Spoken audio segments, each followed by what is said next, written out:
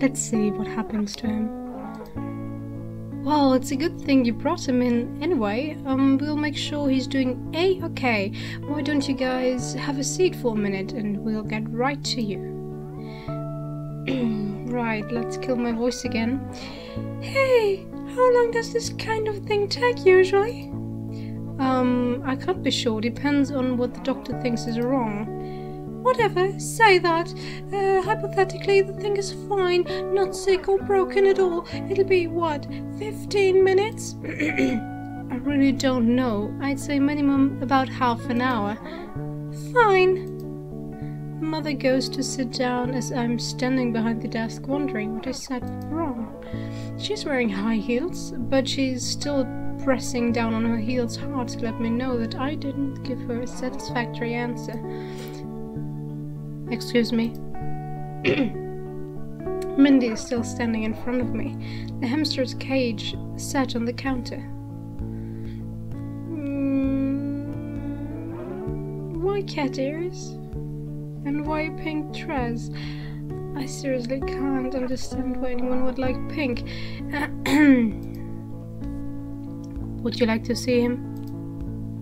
Cute kid. You know what? I would. Hamtrop, you said? Yes, his name's Hamtrop. Like lamb chop, but he's a hamster. A gold and cream-colored hamster with his big black eyes and an adorable pink nose stares up at me. And I was almost in a bad mood too. Aye. Oh my god, I love him. Yeah, we picked him up from the pet store. They called him Elvis at the pet store, but I didn't think it was good. A good name. Hey, that's okay. I like Hamchop. It's a better name. I think it is a better name too. Wanna hold him? That would be against policy, and I haven't told Dr. Macmillan that the hamster has arrived yet. I'm also not in the mood to not take some time to see a hamster at the behest of some bitch who thinks I'm her servant. Can I hold his cage? Yeah, just be careful. Daddy says he's a fragile hamster. He's fragile, like glass. I will be extra super duper careful. Okay. I hold the cage up to my face to look at his tiny little eyes head on. He looks just like Mr. Barbasol. His nose is sticking out of the cage, shoving it through as if begging for attention.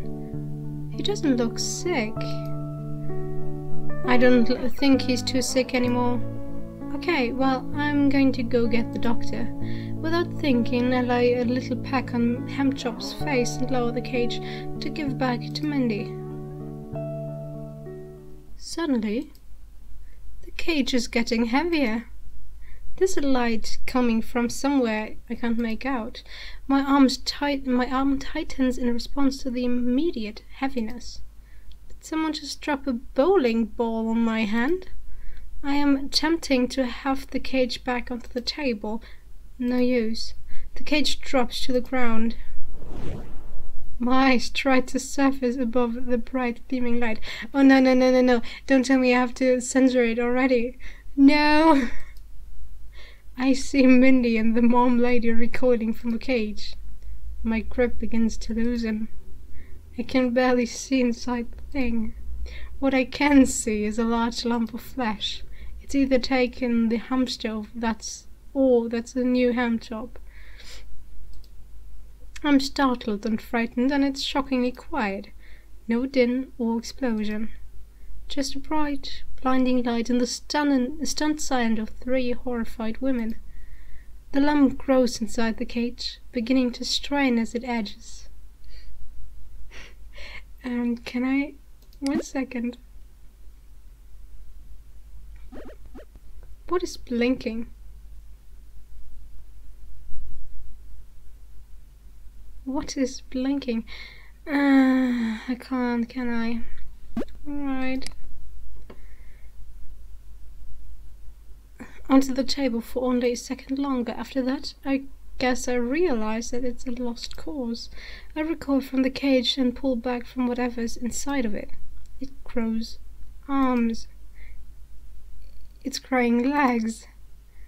It's growing inside of the cage. A small piece of metal wire has broken. The skin of the thing inside the cage is bleeding against the taut metal. Finally, in one instant, the cage has broken. The lump of flesh lifts itself upwards, standing taller than the world around it. It has a human form, light still gleaming off of its hair and its fingernails. Finally, the light calms and what's left is... Thank you for the censoring! A man.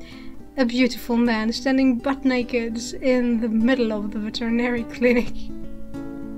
He has luminescent orange hair. His gaze has turned towards me.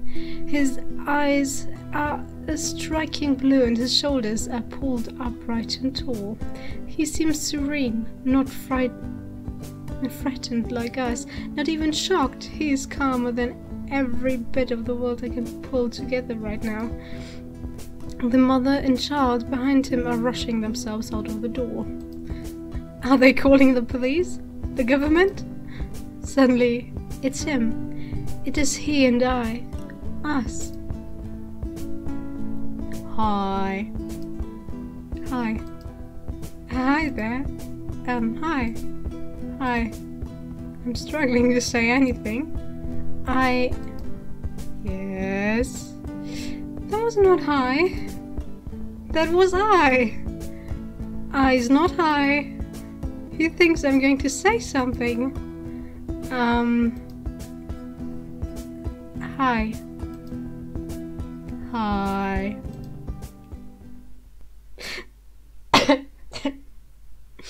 Chapter 1. Edmund the Seventh.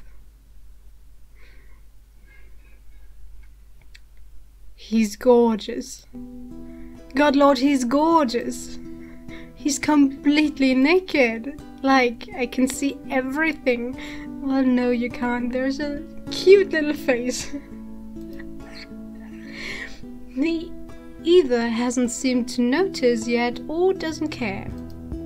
I don't even know what I'm looking at. I kissed a hamster, the cage broke, and a naked man is standing in front of me. My name is Edmund... My name's Edmund the Seventh. Thank you for setting me free. I look up for a second. Oh, jeez, he's caught me staring at his crotch. I'm blushing red as a wildfire. I keep my eyes fixed on him and extend my hand. My name is Kaja. Pretty name. I've never met a Kaja. Hamster teeth? What the...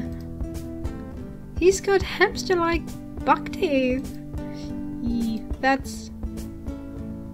kinda weird. Adorable. Kinda weird. Kinda weird. Strange. I wasn't expecting that. I wish he'd stop being so naked. It's distracting. Edmund, you said?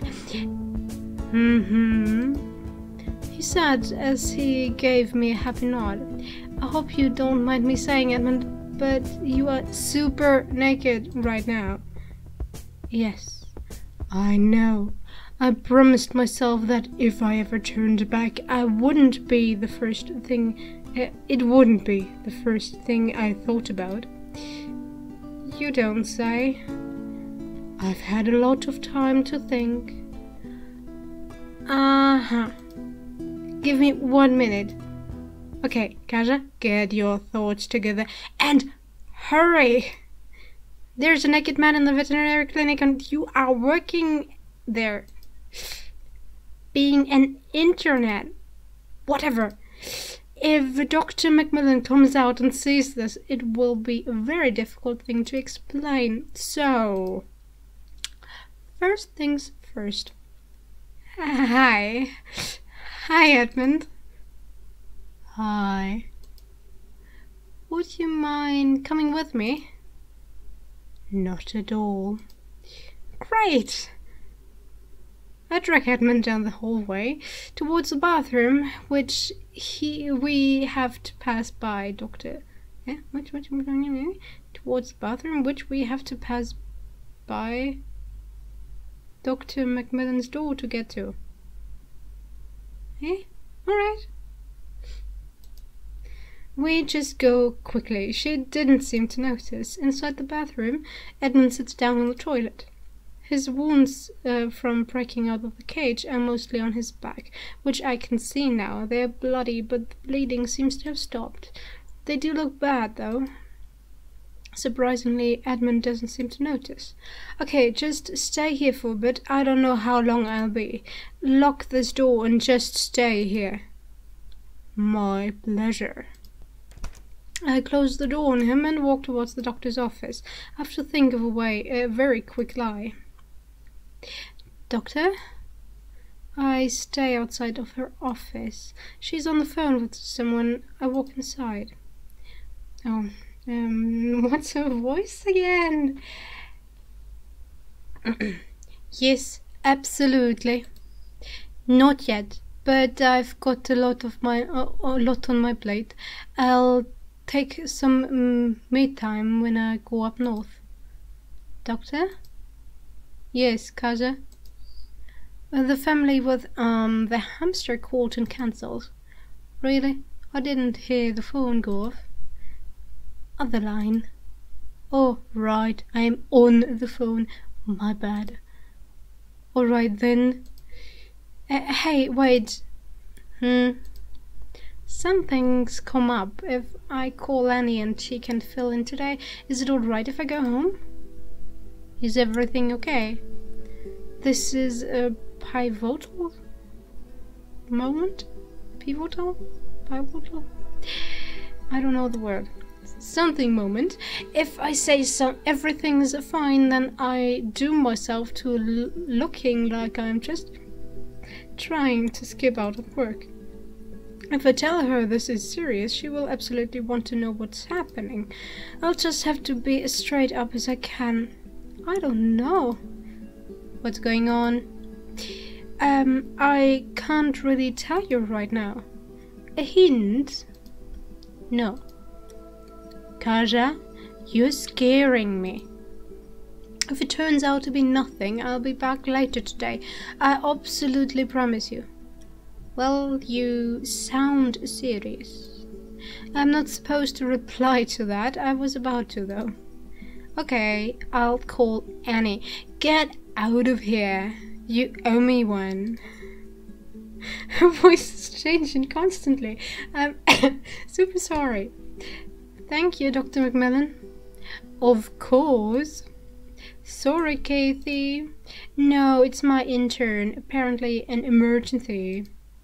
She's still talking as I leave her office. Dr. Macmillan is still unaware that there's a tall, statuesque, naked man in her bathroom.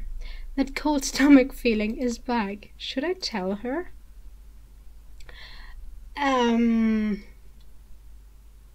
And how am I supposed to explain to her what a naked man is doing in her clinic? Tell me. I don't think she will believe as telling her that we kissed a hamster who turned human and is now naked in her bathroom. I don't think she would believe that. Say nothing. Yeah, best to leave well enough alone. I'll just deal with the cold feeling. There are bigger matters at hand. I knock on the bathroom door. Yes, he says from inside, muffled. I need you to follow me. Be quick about it. All right, then. Cool. He's not opening the door. Oh, sorry. Still locked. Thought I had opened it. My bad. The door opens now. His wounds still look ghastly, and he's still every bit as naked as he was before. Oh my god, does that hurt? Does what hurt? Good, that gives us some time. Okay, how smart are you? Come again? Do you know what a car is? Yes, I was just in one before coming here. Okay, cool. Dr. Macmillan keeps spare scrubs around here somewhere. I don't know scrubs. They are what I'm wearing. Aha, will they fit? God, I hope so. Great. Should I continue standing out here? No, I guess not. I'll get back inside the bathroom. Okay then. After grabbing the largest pair of scrubs I could find and one large towel, I handed the lot to Edmund in the bathroom. He told me that the scrubs don't fit. The towel should work though, apparently. Great, come on out. We are walking to my house and grabbing my car, then we're getting you clothes. You really don't need to be doing all of this. It's fine, really. Let's just get you to a place of normalcy before I start asking you questions. Stuff like, why was I in Hamster? Yeah, stuff like that. And why did you change when I kissed him? Oh man, this is a fairy tale. Oh jeez. I gotta ask. There's no effing way. I gotta ask. Edmund? Yes? Can I ask you a question? Yeah, go for it. You're not a prince, are you? Not anymore. Not anymore? Nope. But you were. Yep. A prince. Indeed. That got turned into a hamster. You're kidding. Nope. God, he's taking forever with that toe. And I kissed you. And you turned back into a prince. I'm not a prince anymore. For all intents and purposes, you are a prince. Nope. I have no claim to anything anymore, except for a tiny metal cage, and I broke that. Sorry. Ay.